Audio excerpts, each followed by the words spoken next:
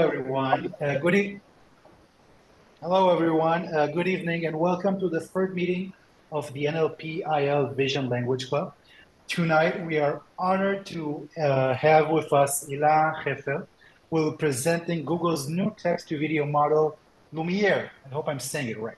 Hila is a PhD candidate at Tel Aviv University, advised by Professor Lior Wolf, and a research intern at Google Tel Aviv. Her research is centered on computer vision and multimodal learning. Her work focuses particularly on developing methods to understand deep neural networks and leveraging their insights to enhance expressiveness, robustness, and fairness of the model. If you have any questions, please write them in the chat. We will have two short breaks in which Hila will address those questions, time allowing. Just so you know, a recording will be made available on our YouTube channel for those who cannot join us live. So without further ado, let's dive into the world of video generation with Lumiere. Please join me in welcoming Hila. Hila, the floor is yours. Okay, thank you so much, Dan, for that wonderful introduction. I don't think I could have made it better myself. So as Dan said, we're going to talk about Lumiere, our new text-to-video model from Google Research, which is a space-time diffusion model, and we'll understand what that means in a few seconds. But before we dive into the technical details of Lumiere, I just wanted to mention that this work is an amazing collaboration with a lot of co-authors that you're seeing right now on the screen. So it's been a lot of months of very hard work, of collaboration between the team, the research team in Tel Aviv and in Cambridge. So I just wanted to recognize all those amazing people who contributed greatly to the paper. So I think Dan pretty much introduced me perfectly, so I don't have a lot more to say about myself. My name is Hila, PhD candidate at Tel Aviv University. And in this work, I got to do an amazing thing, develop a foundation model from scratch. So this was a really cool experience for me, which I hope I can share with you successfully during the next hour that we have together. So let's take a look at some of the topics that we're going to review during this talk. So first of all, Lumiere is an inflated text-to-image model. So first of all, we're going to take a look at what that means and understand what inflation is and how we inflate text-to-image models into text-to-video models. We're also going to talk about some of the challenges that are standing in our way with this inflation scheme. Then we're going to dive into the architecture of Lumiere and see how we solve some of the issues that we have with inflation. Then we're going to talk about the initialization of the model, which is going to be very important for the convergence of the model. Then we're going to talk about the spatial super resolution model, which basically takes low resolution videos and turns them into high resolution videos as you're seeing here. It's probably a bit cut off because of the Zoom, so I'm sorry, but you can see all the results on our website as well. And then finally, we'll get to the most interesting and fun parts, which are results and the applications. So as I said, we'll begin with inflation, or how we turn text-to-image models into text-to-video models. The intuition behind inflation is pretty simple. We have these amazing text-to-image models that are both public and proprietary, right? We have Stable Diffusion Extra Large, which is now pretty much as amazing as some of the proprietary models that some of the companies have. And these models generate high-quality frames, but then the issue is that these frames are kind of inconsistent. They don't construct an actual cohesive video. So the goal of inflation is to add those orange temporal layers that we're seeing here, such that the temporal layers will connect between those random noises in order to generate coherent videos. So basically, we want to leverage as much information as we can from the spatial layers, from the blue layers, and add the orange temporal layers in order to ensure that the video is consistent and coherent. And the reason that we do inflation is that the two tasks of image generation and video generation are somewhat related. So it seems that if we start from an image generation model, we're pretty much at a good initialization point. And remember this point because it's going to come back to us when we talk about the model and its initialization. But then more so than in image generation, video generation is very expensive computationally. And why is that? We know that the spatial layers are already pretty heavy, right? We have a lot of parameters here. So first of all, we added an additional significant amount of parameters in the temporal layers. So that's one reason why this is expensive. But the other reason, and maybe the more profound reason why it's so expensive to generate videos, is that we need to generate a long amount of frames, right? A large amount of frames. So we don't need just one frame or one image. We need the entire temporal duration of a video. And in this talk, we're going to focus on videos that are 5 seconds long, okay, with 80 frames. So basically, we need to generate 80 frames at once. So this is computationally usually infeasible, right? We're going to need to process a lot of frames together. So this is going to be very expensive. And then the approach that people took prior to Lumiere to solve this issue is a two-step approach. The first step means instead of generating the entire temporal duration of the video, we're going to generate keyframes. And you can think about those keyframes as anchors that kind of span the entire temporal duration of the video, right? So we're going to generate those anchor frames that are going to determine the overall motion in the video. And then the second step is the temporal super resolution step, where we fill in each one of the frames between the keyframes that we generated. So let's take a look at how this is done. Again, we're talking about a framework of 80 frames. This is the framework that we worked with for Lumiere. So instead of generating 80 frames together, which is computationally typically infeasible, right, if you're not OpenAI, so instead of generating all the 80 frames together, we're going to generate 8 keyframes. So T1, T10, T20, and so on and so forth until T80. And those keyframes are going to determine the overall motion of the video. And then once we have generated those keyframes, we have those windows where we need to fill in the missing frames. And that's where the temporal super resolution model comes into play. So the temporal super resolution model is going to look at each one of those windows and do what we call frame interpolation in order to fill in the missing frames in each one of the windows. So in a sliding window approach, we go over all the windows and fill in the missing frames until we're done and we filled in all the frames in the video. So basically a two-step approach. We have the base model generating distant keyframes, and then we have a temporal super resolution model which fills in the windows that are missing the frames. And this approach, by the way, was prominent for Imagine Video, Make a Video, and so many other video models that we know that existed prior to Lumiere. Now, we have a few issues with that keyframe approach, which those issues were actually the motivation for Lumiere and for the design that we came up with. So the first problem that we can think about is maybe the most basic problem. This is a very convoluted system, right? If I want to generate a very long video, those keyframes need to be very distant from each other because I have a very limited amount of frames that I can generate at once. So if I want a very long video, those frames are going to be at a very low FPS. For example, in Imagine Video, the base model generates the base frames, the keyframes in 3 FPS, which is very low for a video, right? And then we're going to need a convoluted system of several temporal super resolution models in order to get to our final FPS, right? Because each one of these models can only process a limited amount of frames at once. So maybe in Imagine Video in the paper, they mentioned, I think that they used 3 temporal resolution models. So you have a cascade of models, which makes inference kind of more of a pain because you need to do inference with several models, the base model and then temporal super resolution and another temporal super resolution and so on and so forth. But this problem is maybe a secondary problem because we know that right now we can speed up diffusion models with LCMs and so on. So maybe we could have ignored the problem if that was the only problem that existed, or we could improve the performance of the model if that was the only problem that existed. The case study that we're going to use to show the next problem, which is the more profound problem in my humble opinion, is Imagine Video, another model from Google Research, which uses that cascaded approach. So in this video, we asked Imagine Video to generate a figurine, a wooden figurine of a man walking on a treadmill.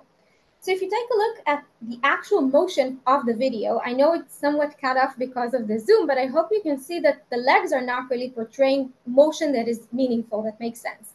The legs are jittering, hopping, disappearing sometimes.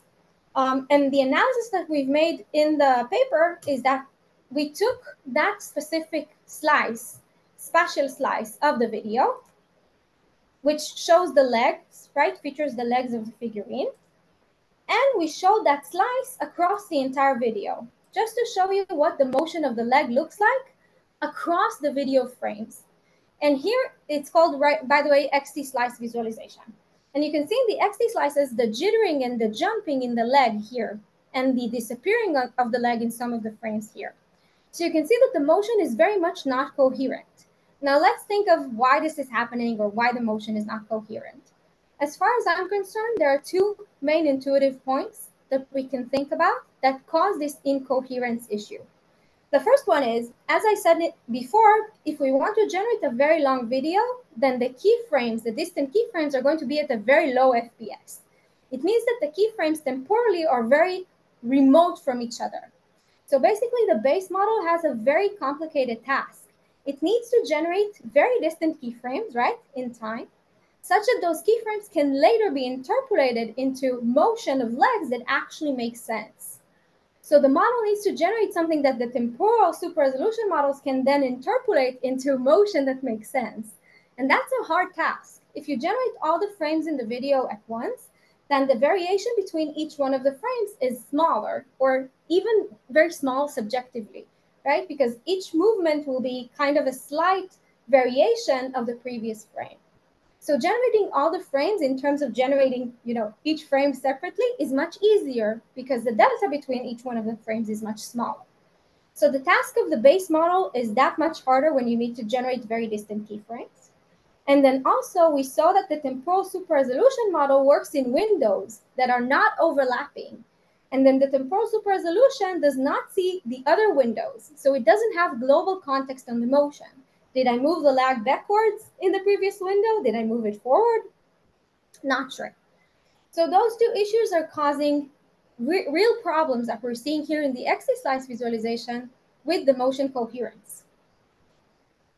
So the basic intuition behind Lumiere will be, we don't want to do this cascaded approach. We want to generate the entire temporal duration of the video at once. And this will allow us two things, to solve two issues. The first one is the most prominent one, in my opinion, learning globally coherent motion, meaning getting rid of the issues that we saw before of the jittering and the missing legs and so on.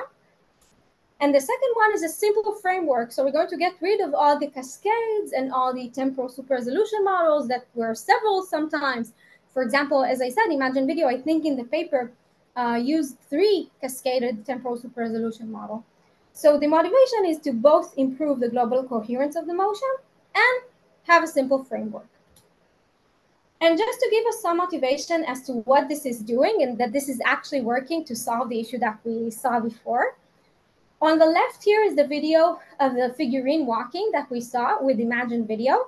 And what we did is we generated the same video conditioned on the first frame from Imagine Video such that the appearance will match. And we generated it with Lumiere. So I'm not sure if you can see here or if Zoom is kind of cutting off the video. But if you saw here, the motion of the legs is much better than it was for Imagine Video. And in the XC-slice visualizations, you can see that all the jittering and the cutting off of the legs is kind of removed. So the motion is much more coherent. And this is the effect of basically generating all the frames at once instead of generating distant keyframes and then doing a frame interpolation. And again, I hope you're seeing this, but if not, everything exists on our webpage and in our paper. Okay, so as I said, we want to generate our frames at once. But how? The entire point of the cascaded approach was that we couldn't generate all the frames at once because it was computationally infeasible. So we're going to have to do some changes to the architecture in order to make that happen or make that feasible for the model in terms of the memory and in terms of the computation.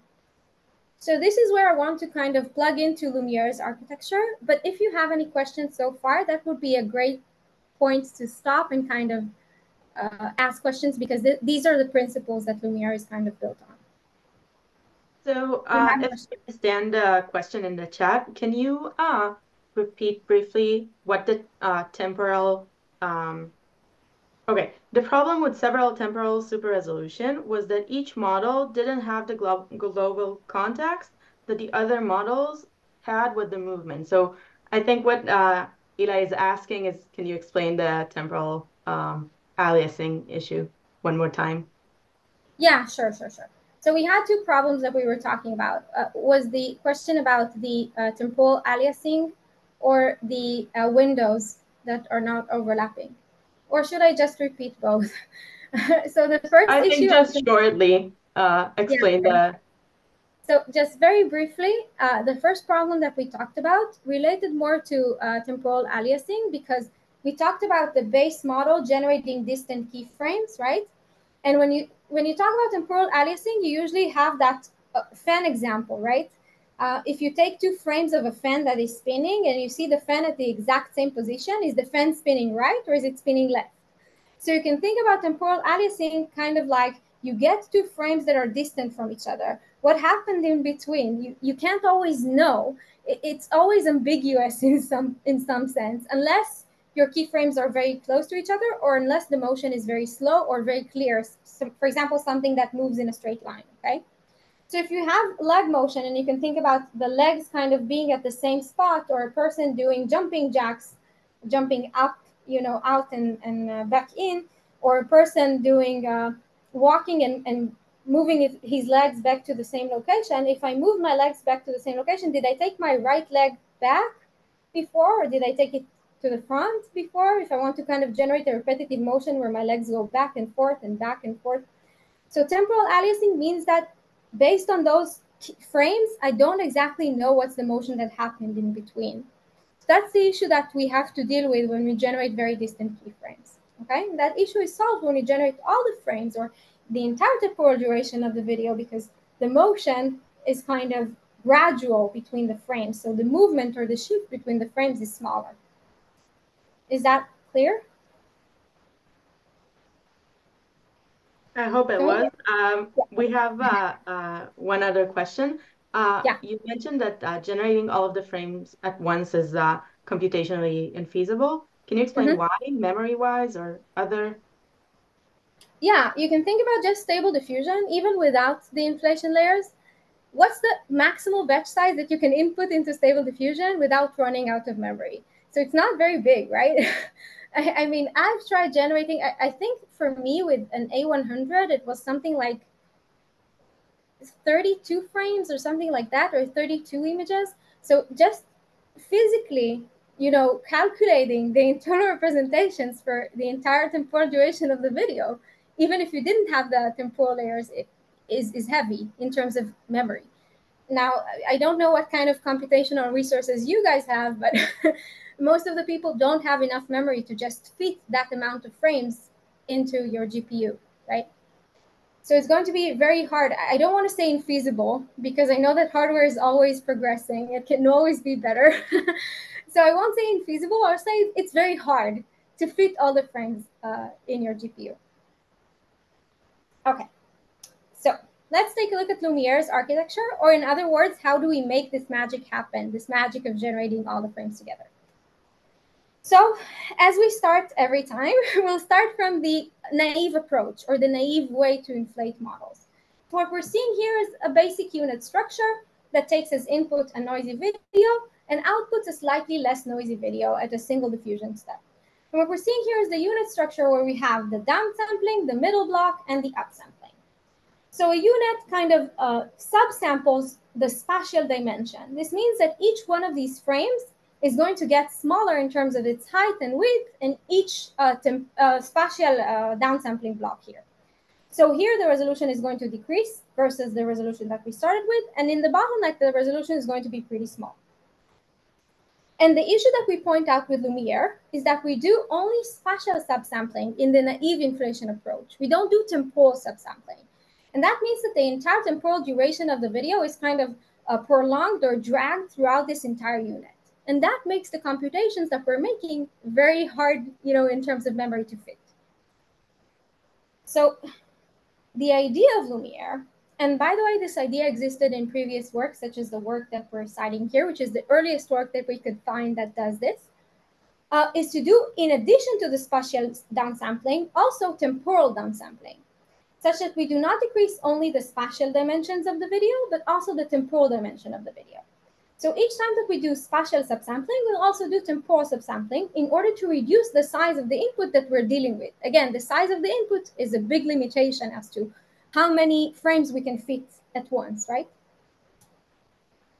So now the network is going to be looking as follows. As you can see, we have convolutional blocks that are the blue blocks, convolutional inflated blocks, meaning we have the text-to-image layers plus the inflation layers that we talked about.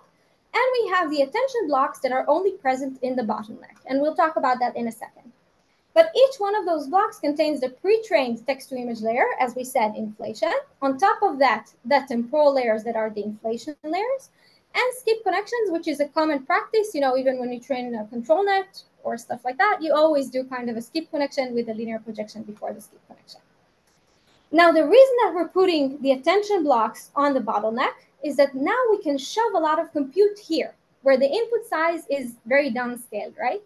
So we can do most of our compute or most of the heavy lifting of the network here in the bottleneck, where the representation is very compressed. And that is a principle that exists in neural networks for a long time. And the idea behind that is that now we can shove a lot of parameters here without paying the price of heavy memory requirements, because the representation here is very much compressed. Okay, so if we compare this approach to the keyframe approach that we saw before, we can think about this approach of temporal downsampling as kind of learning the keyframes on the go. The network with the temporal downsampling can learn to kind of narrow the amount of frames into representative keyframes, but now the keyframes are actually learned by the model and not just random time steps along the process. And we also have those skip connections that help us kind of maintain the relation between our learned downsampled keyframes and the entire temporal duration of the video. So what I need to tell you right now, can you hear me? Yeah, we can hear you. Yes, we can. Okay, I thought I got cut off for a second there. What I need to tell you right now is how we do the temporal downsampling and upsampling. And it's actually a very, very naive and simple approach. So what we're going to do for the temporal downsampling is we're going to first do a 1D convolution. This 1D convolution is going to operate on that temporal dimension, meaning we're going to have a temporal kernel passing throughout all these frames in the video. And then we're going to do striding, and striding means just taking every second frame. So you can think about this 1D convolution as kind of transferring information between each of the frames and the neighboring frames. So this frame is going to take a look at the frames that are neighboring it. And it's also going to have padding such that we're going to know the order of the frames, right? And this frame is going to receive information on its neighbors and so on and so forth. And then the striding is going to take each second keyframe that is learned from the 1D convolution, the previous convolutional operations that we've made during the block. So basically, this allows us to get here keyframes that are learned by the model, okay? And then the temporal upsampling, just as everything with the unit, is going to be a mirror of the temporal downsampling. We're basically going to first duplicate each frame, so 1, 1, 2, 2, 3, 3, and so on, and then do the same 1D convolution in order to transfer information between the frames, basically distincting between the frames, the duplicated frames. Do you have questions at this point? Do you have questions? Let's take a minute and see. If you have any questions, then now is a good time to write them in the chat. Yeah, now is a great time because we're going to move to initialization in just a second. Okay, I'm going to assume that I did an awesome job in explaining the architecture because we don't have questions. You did, but we do have one question. Okay. So can you say what type are the temporal layers that are added? Are they convolution layers or? Oh, that's a fantastic question. So as I said, what we're doing is we're actually shoving all the attention operations in the bottleneck. So we have two types of temporal layers that we're using in the inflation. The temporal layers that you're seeing here that are based on 2D and 1D convolutions. The 2D convolutions are just spatial convolutions, and the 1D convolutions are temporal convolutions, similar to the temporal downsampling. And in the bottleneck, in addition to the spatial attention that we're doing as usual, we're going to have also temporal attention, which temporal attention operates just as a needle attention. I won't get into the details because it's very common in other inflation models, such as maybe animative. But yeah, we have convolutions in all the resolutions, and in the bottleneck, we have convolutions and attention, such that most of the parameters are in the bottleneck, as I said. One other question that I think we should visit is the stride fixed, and how is it related to the actual keyframes in the video? Okay, so the stride is 4. Each one of the temporal downsampling layers subsamples each second frame. So the overall stride is 4. So if we had 80 frames in the beginning, we'll have 20 frames in the bottleneck. And what was the second question there?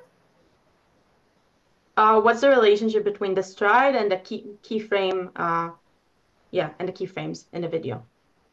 Okay, so the stride is basically going to determine what frames are going to be the keyframes. So the stride that we're taking each second frame, so each second frame is going to be the keyframe that I talked about, that the model learns the keyframe. So the keyframes are going to be each second frame, each time we do the temporal subsampling. So in the bottleneck, it's each fourth frame that is going to be the keyframe that we're talking about. But again, it's learned by the model, so it differs from the approach that we talked about in the beginning. Okay, so let's move into initialization. So remember that we started from inflated models, and we talked about the importance of kind of getting information from the spatial layers. We know that typically we do not have a lot of labeled data for videos, right? Probably a lot less than images. So most of the approaches that I know of, also Sora, by the way, either inflate an image model or train jointly on images and videos, just because those two domains are pretty close to each other. And it seems that we can benefit a lot from the information in the spatial layers from the text-to-image model. So the goal of good initialization is simply to keep us as close as possible to our initial text-to-image model, right? So again, let's take a look at the common inflation approach without temporal downsampling. We wanted the initialization to be as close as possible to the text-to-image model. So again, as I said, we have those skip connections here with the linear projections before them. So the idea is going to be very simple and similar to maybe a lot of methods that you know, such as ControlNet. We're going to zero initialize the linear projections, such that basically at initialization, the output of each of these layers is equivalent to the output by the text-to-image model, right? And then if we look at the model at initialization and we generate a video of, say, 80 frames, what we're going to get are 80 unrelated frames, right? They're not consistent or coherent because we haven't trained the temporal layers yet. But they're going to be images that come from the text-to-image model because of the zero initialization. So we're going to be very close to the text-to-image initialization, which is a good thing, right? It's a good starting point for the optimization, especially if you have low resources to train, not a lot of data, and so on. But now, as I said, for Lumiere, we added additional temporal layers, the temporal downsampling and upsampling layers, right? For the temporal downsampling and upsampling layers, we need to kind of figure out how to initialize them to best benefit from the text-to-image power that we have. So the first idea would be to randomly initialize those 1D convolutions, right? Because these are operations that are not learnable, so we don't have to initialize them.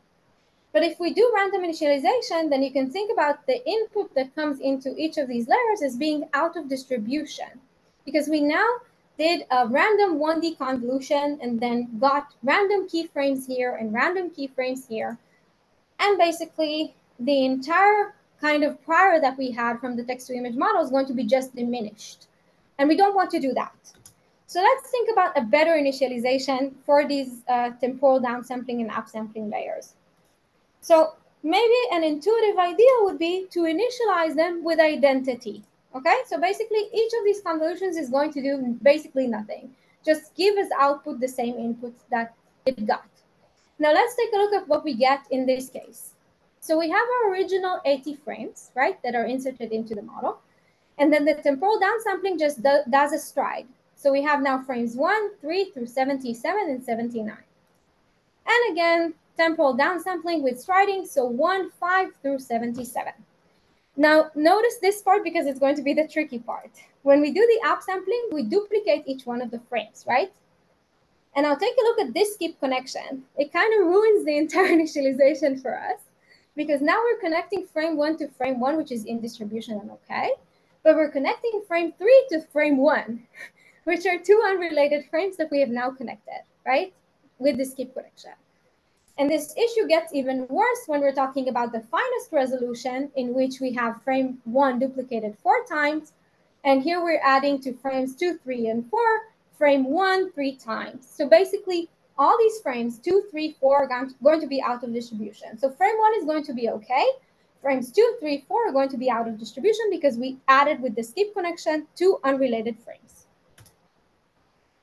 Now let's take a look at what this looks like physically at initialization. So instead of getting high quality distant frames or unrelated frames, we're getting an initialization where each fourth frame is a valid frame, right? And the number of valid frames, or the duration of valid frames, is going to stem from our temporal downsampling factor. So if our temporal downsampling factor is 8, every 8th frame is going to be valid, and so on and so forth. So what you're seeing here are that the frames in the middle between each one of these segments are kind of blurry and not very much in distribution. So this is the price that you have to pay for the temporal downsampling, right?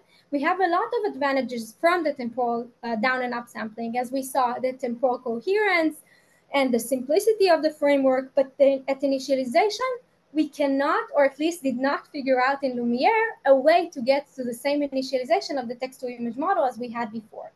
Because those skip connections in the unit are very important, we didn't want to diminish them. So basically, we have a question that's yeah, sure. not in a question section, but can you explain again where the misalignment comes from? It got a lot of likes, so I thought I should ask it. Yeah, okay, where the misalignment comes from, sure. So we talked about the initialization. I just want to go back one slide. Okay, that was good. So we talked about that initialization, we want to stay as close as possible to the text-to-image model. So we said we would initialize the 1D convolutions with identity. And then I hope it's kind of understandable why these frames are the frames that we're getting at each one of the resolutions. Here it's just striding, sampling each second frame, and here it's duplicating the frames. And in the unit, we have skip connections between each one of the corresponding resolutions. So we have a skip connection that connects the output from here to the output from here with the same resolution in the down stack. And the down stack did not contain duplicated frames. It contained the strided frames, right? And here we're connecting with the skip connection frame 1 to frame 3, which are unrelated frames. And this is where the discrepancy comes from. So you can see that in the output of the model, right, this is the output that predicts the clean frames from the noisy frames. In the output, we're connecting frame 1 to frame 1, which is legitimate, and that's why every fourth frame is going to be okay. But then frame 2 is connected to frame 1, which is out of distribution. Frame 3 is connected to frame 1, and frame 4 is connected to frame 1. So each fourth frame is going to be okay because of those skip connections that are legitimate. But the other frames in the middle, in the window in between, right, our strides, they're going to be illegitimate because of those skip connections that connected to unrelated frames. So I hope that's clear now. And just to give you a motivation that even though this initialization is not optimal, it is still helpful, we did an experiment where we compared two types of initializations. The blue line is initializing with identity, as we saw right now. The convolutions are initialized with identity. And the orange line is initializing the convolutions in a random way, where each frame is kind of random. And you can see that the convergence is significantly better when we use the identity initialization, meaning the model can converge more easily when you give it a good starting point or a better starting point of the text-to-image model, or at least something that is close to the text-to-image model. And this is why we kind of put an emphasis on the initialization. Do you have any other questions?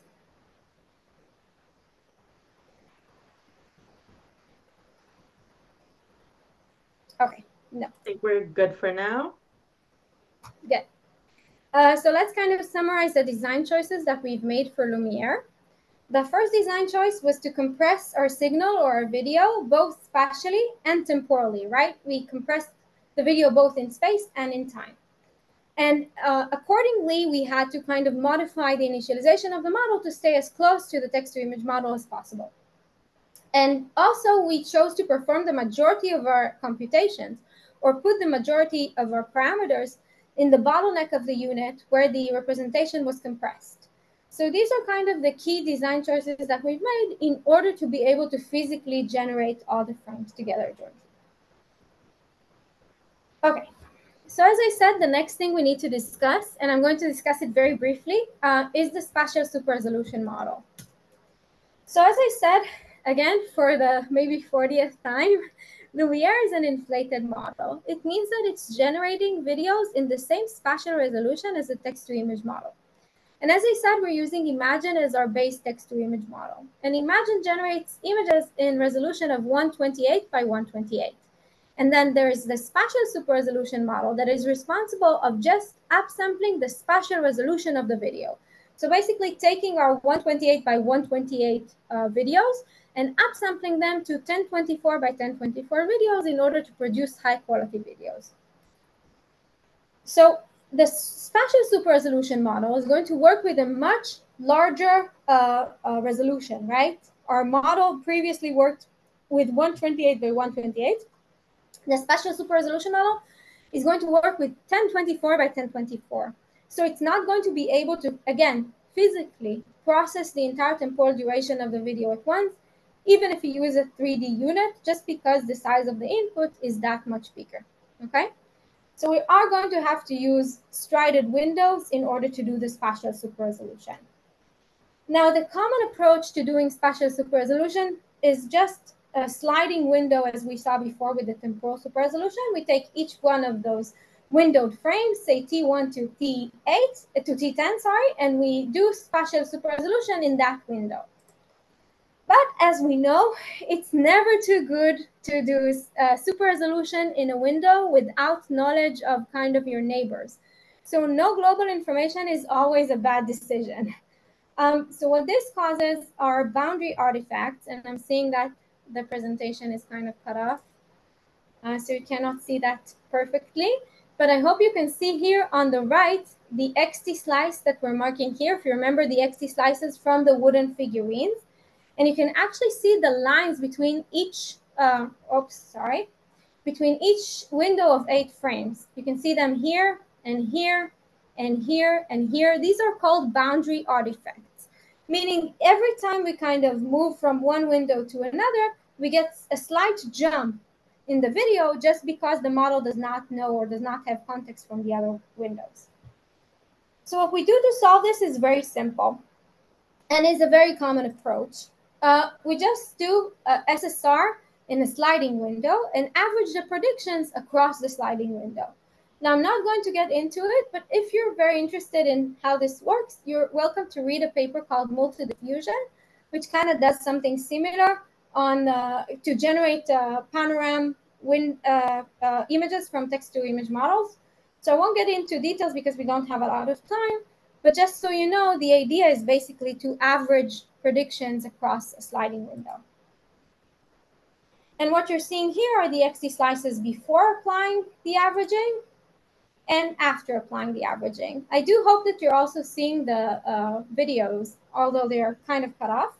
But you can see that the boundary artifacts that we saw here, or the boundary kind of jumps that we're seeing here, are diminished or mitigated by the average, because now we kind of have a sliding window where we average a prediction across several predictions, such that this mitigates the boundary artifacts. Any questions so far? So one question is about the SSR model. So can you, are there alternative approach? Can you maybe get rid of it? Yeah. So that's a great question. You can get rid of it. Imagine is a model that works in the pixel space, but we do know that latent diffusion models are pretty awesome.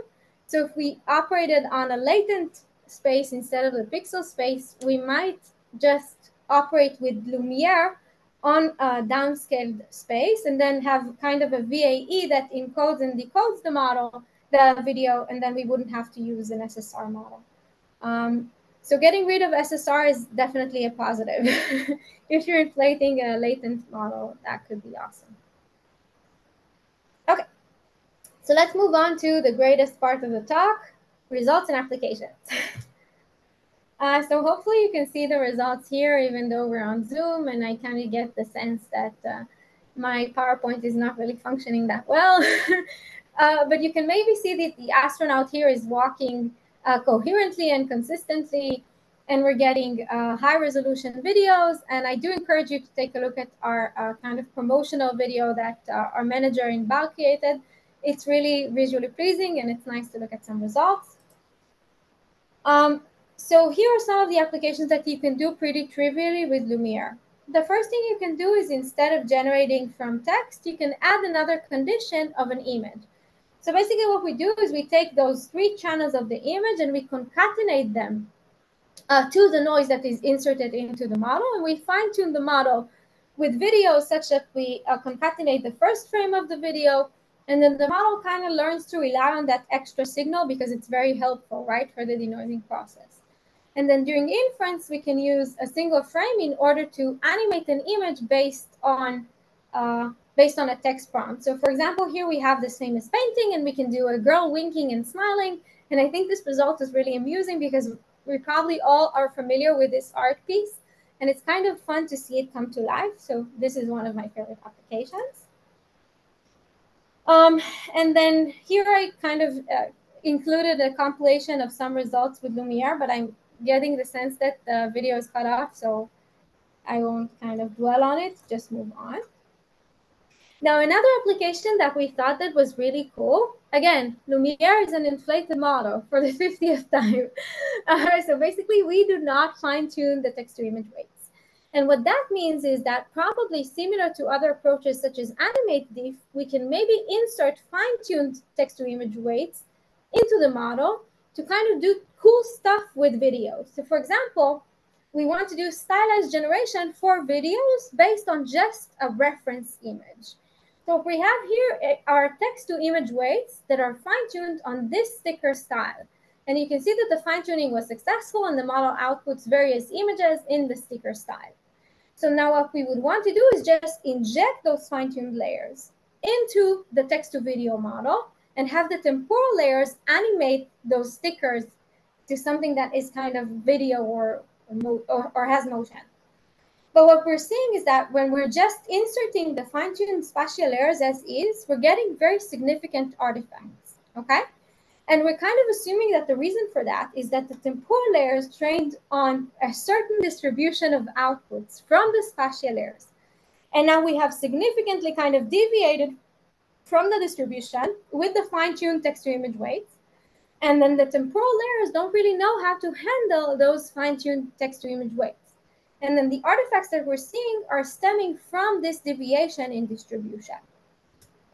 So the idea to fix this deviation in distribution is going to be inspired by similar works done on GANs. So what we're going to do is we're going to interpolate between the pre-trained weights, the pre-trained text-to-image weights, and the fine-tuned text-to-image weights, such that now, instead of using just the fine-tuned text-to-image weights, each fine-tuned text-to-image weight is going to be weighted by alpha times the fine-tuned weight, plus 1 minus alpha, the pre-trained weight. So basically what we're doing is we're taking our fine-tuned weights and bringing them a bit closer to the distribution of the original model to prevent those out-of-distribution artifacts that we're seeing. And the results were pretty stunning, at least to me, because what I expected to get were kind of videos with realistic motion that portray the style from the reference image. But the result was entirely different. We kind of saw that the motion in the video is adapted from the spatial style. So you can see here that the motion here is not realistic motion. It's kind of drawing the scene and coloring the parrot here. So the motion that the model has learned to kind of match with the fine-tuned spatial layers is corresponding or is determined by the spatial style that we're using. And I've enclosed here a video of some of the stylized generation results that we have. I do hope that you can see it. So you can see more realistic styles such as this glowing style where you're getting more realistic motion versus styles such as this 3D style where you're getting real 3D motion, the lion, for example. The sticker style that we talked about, kind of painting or animating scenes. The illustration here that you're seeing kind of makes things pop out and illustrate the scene part by part, and some additional realistic motion examples. So basically, one of the surprising features was that just by fine-tuning the text-to-image weights, we could get personalized motion as well. Another cool feature that we can do are cinemagraphs. And cinemagraph just means taking an image and animating it only in a specific bounding box or a specific part of the image. So what we do here is, again, based on fine-tuning. We concatenate to the noise, first the first frame without noise, so the first frame clean. And in all the other frames, we concatenate the next frames, but we black out the part that we want to kind of in-paint or fill in. And the model learns to keep all the parts that are outside the black box that we're inputting into it as is, because it's optimal to kind of maintain best cleaning or best denoising, and only animate or change the parts that are inside the black box. And since we're concatenating the clean frame in the first frame, it learns to kind of keep the content that is in the bounding box as well. And then at inference, we can include a frame, a single frame. In the first frame is going to be clean. The next frames are going to kind of black out the part that we want to animate. And then the model is going to animate only that part based on the prompt. So for example, here, a butterfly flapping its wings. You can see that only the butterfly is moving. The other parts of the image were just copied by the model because this is what we kind of encourage during fine-tuning. Another cool thing that we can do with Lumiere is, since Lumiere is, again, an inflated model and generates all the frames at once, we can just apply out of the box existing editing methods from text to image and edit videos based on them. So this is SD edit. We take an input video, we add noise to it up to a certain time step, and then we denoise it with a new prompt. So we denoise the video of this woman running with made of flowers. And you can see that it turns the woman, it keeps the motion and it keeps the pose, but it turns the woman into a woman made of flowers. And obviously in painting is implemented in a very similar way to the cinemagraphs. We just concatenate the frames with the blacked out parts to the noise, and we fine tune the model to complete the missing parts. And here I included a short clip of editing that you can do with in-painting with Lumiere and also with SD Edit. So one of the selling points, I think, the main selling points of Lumiere is that you can enable or unlock many applications from the text-to-image realm or from existing methods pretty easily, and the model is very adaptable. So we showed a lot of applications that were pretty easy to implement. I'm done. Thank you so much for listening, and I will take questions if you have them now. Thank you very much. That was super interesting. So we do have some questions. I'll start from like least technical to technical. So can you also generate videos in different aspect ratios, or can you extend existing videos? So regarding different aspect ratios, the answer is that we didn't train on different aspect ratios. And so we did try that during inference because we do not have in our attention layers, we do not have kind of fixed positional encoding. We only have relative positional encoding. So that works. It works. You can generate with Lumiere videos with different aspect ratios. The truth is that the model is not trained on different aspect ratios, so they're not as good as the aspect ratio that we originally trained on. But you can definitely do that. And I did it with SD Edit and got some pretty decent results. So you can do that. It's possible. And now we have some questions on the weight interpolation. Can you go back to that? Yeah, sure. Let me try to get back to the slide, but you can ask the question. It's easier to ask the questions when I see the slide. Oh, okay. Let me try. No, you don't have to. It's okay Wow, if you don't. PowerPoint is really not my friend today.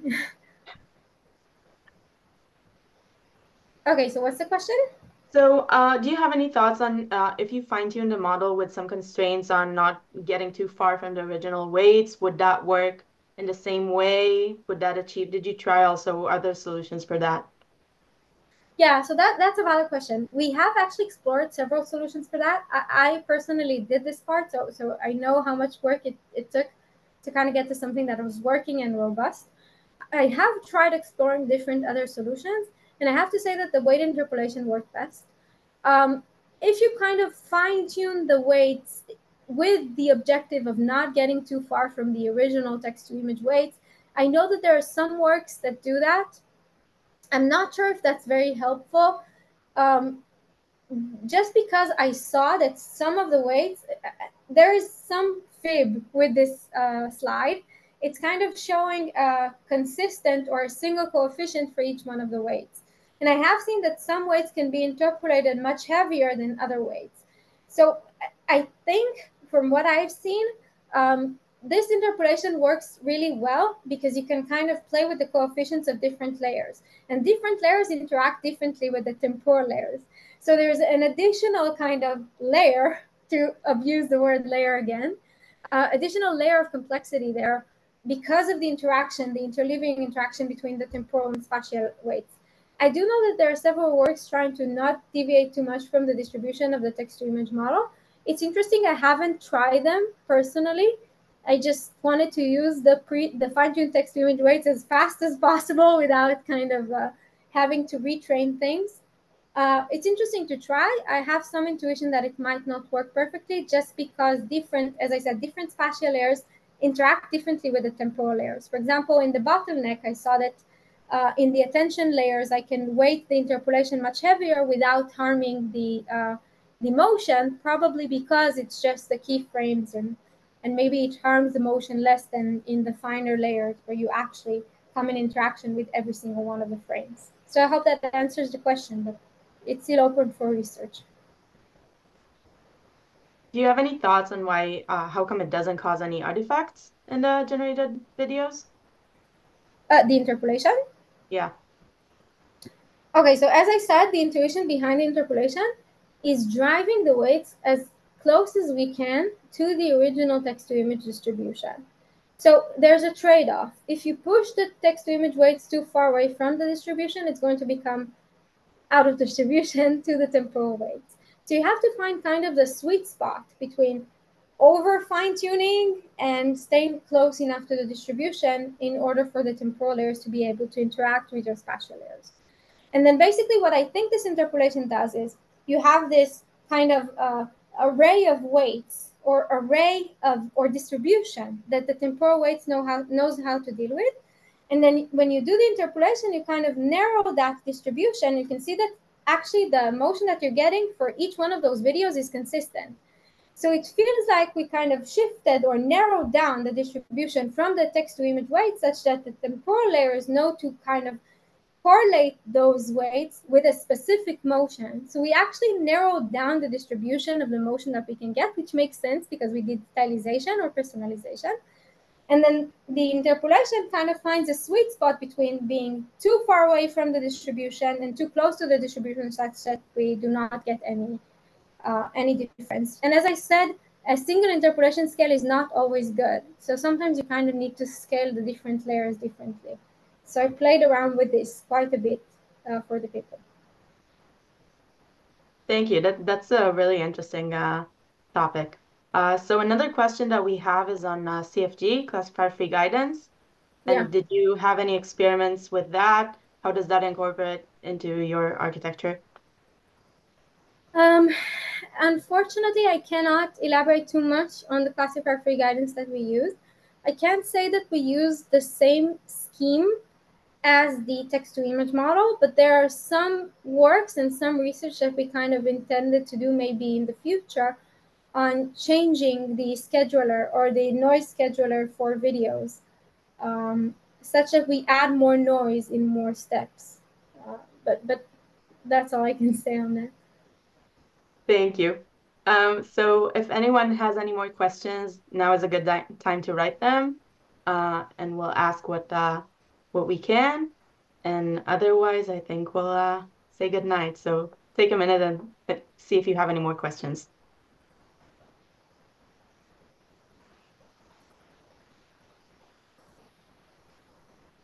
So we'll take one last question on the initialization, which I think you might have answered about zero initialization. Did you try that? I think you talked about that, right? Yeah, so for zero initialization, it wouldn't work well for the convolutions because if we initialize them to zero, then basically our keyframes are going to be zero. So we had to kind of think about ways to initialize the temporal downsampling such that it is as close as possible to the text-to-image model, meaning it is almost as if we didn't do the temporal subsampling. So we had to kind of think about initialization that is as close as possible to doing nothing, which is why I also showed the original kind of common or naive approach in which you do not downsample at all. So when you do not downsample at all, there's nothing kind of problematic there. And then we kind of had to initialize the weights as close as possible to that initial point of just not doing temporal downsampling at all. So identity initialization is the closest that we can get to not doing temporal downsampling at all. Thank you very much. I think we'll wrap it up for today. It was super interesting, and thank you very much for taking the time to talk to us. Thank you so much for inviting me. I had a pleasure. And if you have any other questions, please feel free to email me or reach out to me. I'm available on almost every platform, I'm afraid. We also have our WhatsApp group. I'll post the link in the chat. If you want to chat about the talk or see our next talks, that's a good place. The discussion is mostly in Hebrew in the WhatsApp group, so beware. But English discussions are also welcomed. So we'll just post the link. Thank you very much, Hila. Thank you. Bye, everyone.